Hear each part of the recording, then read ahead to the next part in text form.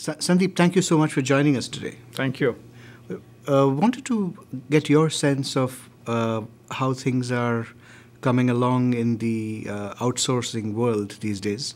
As we know, the world has been through a financial crisis and an economic crisis. How did that affect the outsourcing business, and where are the opportunities these days? I think the outsourcing business has had a paradoxical relationship with the economic crisis. A lot of the large firms which were outsourcing, some of them went into trouble, talking particularly of the Bear Stearns of the world, etc. So obviously the outsourcing they did got affected. But what happened as a result of the crisis was people obviously looked at their balance sheets and said, hey, we need to make us more efficient, reduce costs. And a lot of firms who were not outsourcing or at the very early stages looked at both outsourcing and offshoring. So a lot of companies who were not in the outsourcing paradigm came into the outsourcing. So that was one. The other thing is companies like us have globalized. So we are today in multiple countries and multiple geographies. And what we've now realized is that so we are very big in India, and the Indian economy still grew in spite of the economic crisis. We are big in, for example, in South Africa, which saw growth.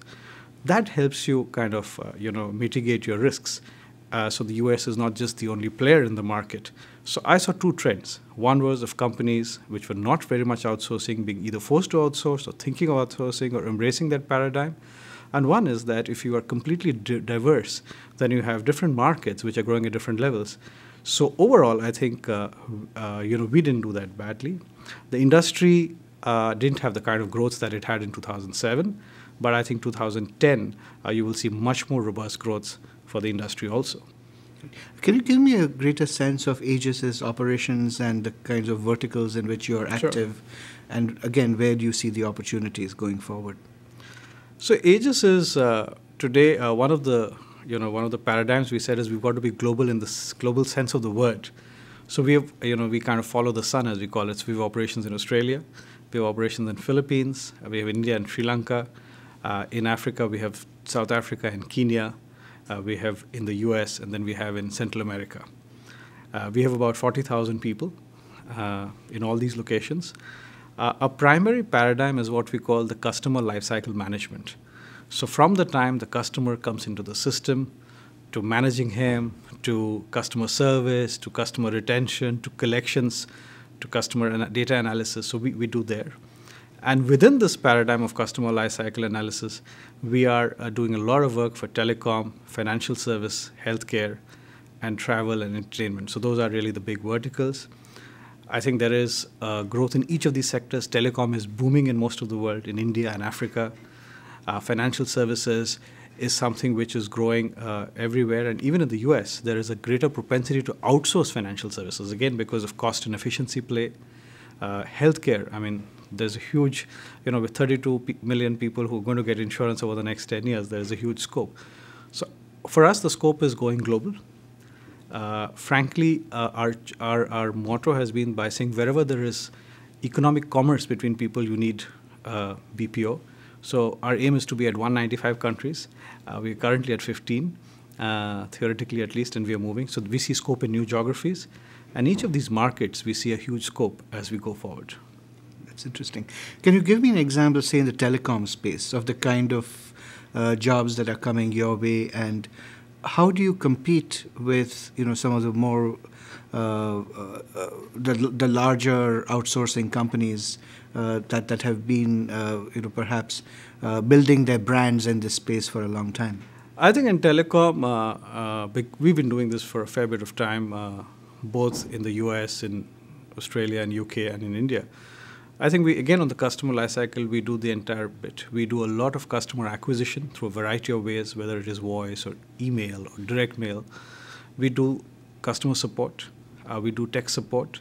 We do a lot of back office. So tomorrow, if you want to say, hey, I need a cell phone connection, let's say a prepaid connection, then there is a lot of activation which is done before your cell phone starts working or you're activating the system. So we do all of that work. We then do collections. We do customer retention. So again, we do the entire process, for telecom.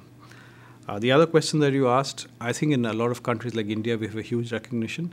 I think in the US, and we are a multinational company, but we are based in India and we're Indian owned. But we have 5,000 people in the US, and that's something I think we've got to build the brand a little more. Let people know that, listen, this is a 40,000 people company, and a company which has 5,000 people in the US, which really even the big IT majors like an Infosys or a Wipro will not have.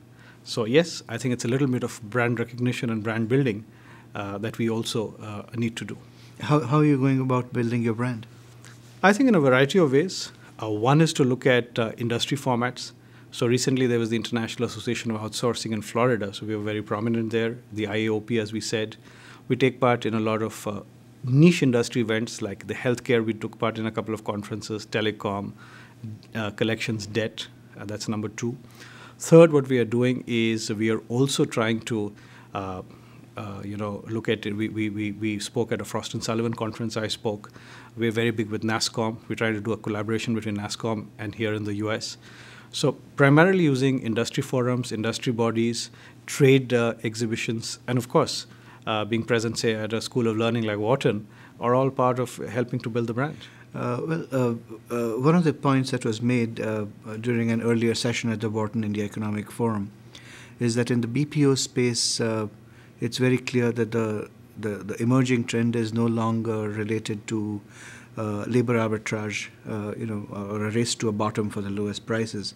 That much more the competitive advantage is shifting towards value-added services and building greater value through providing new and innovative services to clients. To what degree do you see that happening in your portfolio of services, and can you give us any examples? So I think I would say, this value-added services is a bit of a cliche. I think the trick is to do both. Today, what has happened, and you're absolutely right, the lowest cost is not just the value proposition. And in fact, India is not low cost anymore. There are countries which are low cost than India. But I think there's a market for doing a kind of work where you get huge economies of scale, there are good margins in the business. And what we've done in India to keep the cost advantage, for example, move from a tier 1 city to a tier 2 city, which is a huge cost advantage, to see that we have a cost advantage. And I think that's a business, and there's no good or bad business. It's a business. Is it profitable? Does it make sense? But having said that, it's important to have a much more holistic relationship with the customer. And therefore, you need to do much more than what you're doing. So just to give you an example, in all these processes, let's do something, let's say in the financial services sector, we started with customer support and voice, but now we do processing. So we do claims processing. We do, things like medical coding, medical billing. So once you've been engaging with the customer, you've got a foot in the door by maybe which is not the highest value, but that allows you to work with the customer, understanding his process, understanding his business. You can then do much more of that business. So if you look at us, we started as a call center. 5 years back, 100% of our business call center. Today it's about 65%. 35% of it is back office, processing, data analytics, which we started to do. And I think not to completely ignore, you can make a Nano and a Jaguar, is our philosophy. So you keep doing that, do it at the right cost, get the right margin, but with your existing customers, new customers, give them a variety of services so that you have a holistic relationship with them, so that you have a relationship at multiple points, and that makes the business more sticky at the end. You raised a very interesting point about managing your costs by moving to moving away from tier 1 cities to tier 2 cities. And also the fact that the outsourcing business, India is no longer the low-cost provider. Do you have the skills as you move from, say, one center to the other? Do you find enough people with the kind of skills that are needed to do the kind of work you do? And also globally, which are the emerging centers for BPO that offer the kind of value, best value for money? And what does this mean for India as a competitive source of advantage? So I think yes, it's you need to choose the right centers.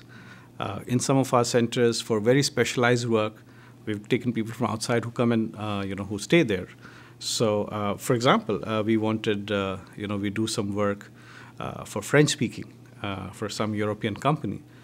Now, and then we realize whether we do it in Bangalore or say a smaller city like Mysore, it's still difficult to get the same guy. So we've got a lot of people from the Ivory Coast, which is a French-speaking nation, and they speak French. So we said it doesn't matter whether we relocate them to Bangalore or Mysore, but Mysore is cheaper for us.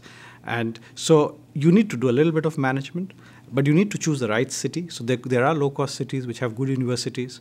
So in the south, I'm mentioning a couple of cities like Mysore and Mangalore, good university systems. You get students. So that is something that you have to choose and clearly do. The other thing is, countries like, let us say, Sri Lanka, countries like Vietnam, countries like Kenya, countries like Ghana. So we have an operation in Kenya, which is another low-cost country, good affinity to the UK. We've just been exploring Ghana. Egypt, we've been looking at operations in Egypt. So some of these are markets where there is, which are other low-cost markets, which can certainly work with India and be a challenge to the cost structure, at least in India.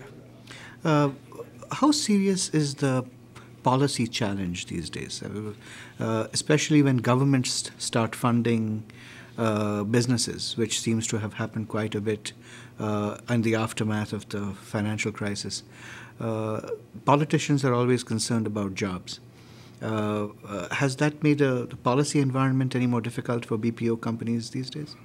So I think there is a little bit of a challenge, but there is also a little bit of difference between rhetoric and reality. Politicians of any stripe, anywhere in the world, are concerned with public opinion, and therefore we need to be sensitive to it. But also companies, whether government funded or otherwise, have to be profitable. So there are two kind of divergent trains of thought. So outsourcing has continued, but we believe also that, listen, if you are offshoring from the US, you should have a presence in that country. So we have grown our US presence. We believe there are certain kinds of jobs which have to be in the US because of security reasons, because of policy reasons. And frankly, when in Rome, be like Romans. So our policy has been, yes, it will not fundamentally affect the shift to outsourcing, but we are sensitive. And we believe that if there is a country where there is a lot of business we are getting, say in the US, just to give an example, we need to have a big presence in the US, and we need to see how to grow that presence. And that's what we are doing. Just one last question. If you were to look out over the next 4 to 5 years, where do you see Aegis going, and where would you want to be? I think I see Aegis being more global. I think we want to be truly global because for two things. One is there are opportunities in every market. And for us, one of the differences as opposed to other companies is we look at the local market in these countries. One of the reasons we've grown is that we are by far the largest call center in India and the largest BPO in India. So we've taken the Indian market. We're very big in the South African domestic market, and that's a growing market. So we see multiple geographies, to give a customer a choice, say a US customer, where he wants to be. Number two, to grow the local market. So that's one thing we want to do. I think we've been growing in size. I think our choice has been to, even on a revenue number, to be over $1 billion. Not so much for the number per se. We are currently about 700 million. Because I think if you are large, if you have the scope and the size, then you get a seat at the table for any major outsourcing that happens. So I think that's really our scope, to be credible and large in size and to be truly global. Thank you so much for speaking with us. It's really Thank you. been a pleasure. Thank you.